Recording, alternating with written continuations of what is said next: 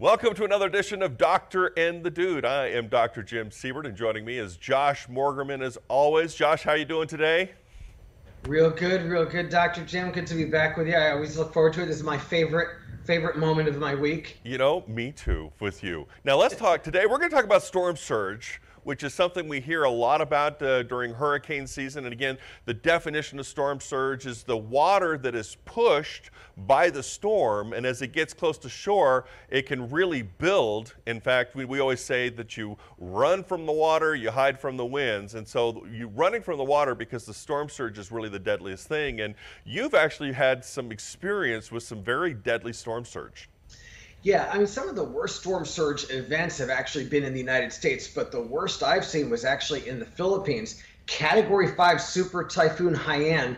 This was in 2013. It was Category 5, and it made a direct hit on a city in the Philippines called Tacloban City, and I was there. And the city is at the top of a narrow bay, and when the center passed south of the city, the winds shifted to the southwest. All this water got pushed up to the top of a narrow bay, and then it overflowed into the city. And because the storm was very intense and very fast moving, it came up quickly like a tsunami, came in so fast that folks couldn't get out of the way. And they don't know how many died, but it was between 6,000 and 10,000 people in the city. And at the height of the storm, I found myself, I was jumping in the water to pull people out. That's how fast it was happening. It was just we were all doing everything we could to get people above the water. It's interesting you said that it was in a small bay, because that actually makes sense to me why the storm surge was so bad, because you take all of the energy from a Category 5 super typhoon and push it into a smaller area. That just pushes more and more of that water energy into that area, and that's why the storm surge gave them no warning, which is very unfortunate. And what's interesting, yeah, and that's one example, but then, of course, we've had other examples in the United States where it's the exact opposite, big, slow-moving storms, and I think one of the examples you have is probably the polar opposite. Yeah, Hurricane Ike, which was back in 2008. It was interesting. So, your average hurricane in the U.S. is about 100 miles across.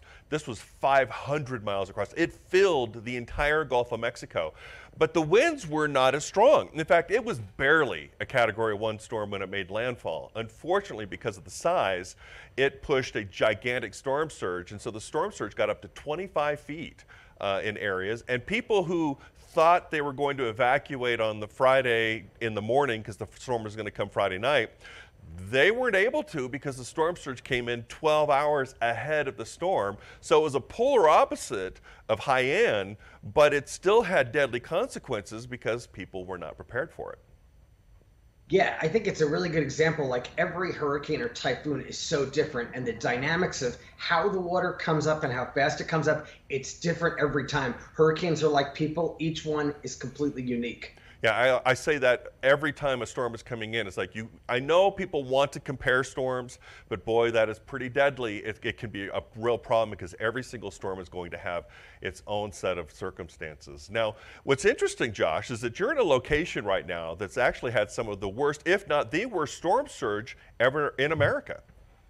Yeah, I am in Bay St. Louis, Mississippi. This is where I live half the year. And actually, this is where Hurricane Katrina's maximum storm surge occurred. Bay St. Louis and neighboring Pass Christian had a storm surge that was pushing 30 feet, and it's the highest known storm surge on record in the Western Hemisphere. Right here, Bay St. Louis and Pass Christian, Mississippi. And so obviously storm surge is top of mind here in this part of the country.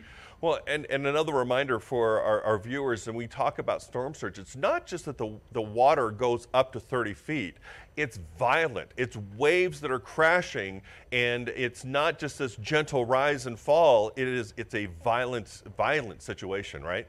Yeah, exactly. It's not just the water, it's the motion of the water. That's a big part of it. And of course, water's a lot heavier than air, so moving water is pretty destructive. And I always tell people too, it's not just that the water comes onshore, but then it rushes back out. And so whatever it kind of pushes onshore, it will pull things out. For example, with the hurricane that hit Galveston in 1900, part of the problem was most of the victims and things were actually pulled out into the Gulf of Mexico And that's one of the reasons why they don't know how many people actually passed away.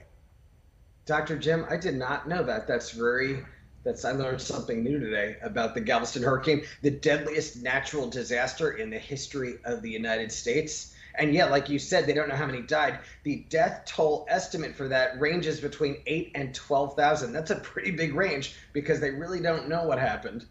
Well, and it changed history because Galveston was going to be the hub. It was going to be the big city, kind of like New Orleans or something. But instead, it was Houston because after that happened, nobody wanted to rebuild. Wow, it's amazing the way these events actually, yeah, like they changed the course of American history. It's incredible stuff. Well, and unfortunately, in other parts of the world, as you've seen too, that these typhoons, which is just another name for hurricane for us, really do impact millions of people. Yeah, absolutely. I mean, the impact of these big events just cannot be overstated. And I think like all along the American Gulf Coast and the East Coast are examples of this, and also where I grew up on Long Island in New York as well. These, like especially like the 1938 hurricane, have just changed the contours of the island and the population. Yeah, it's something we always have to remember. So we'll continue to warn people, you run from the water, you hide from the wind. So storm surge is really the biggest killer as always. Well, Josh, we are out of time for this edition. Thank you for your insight. It's always a pleasure talking with you. And everyone be safe for the remainder of this hurricane season.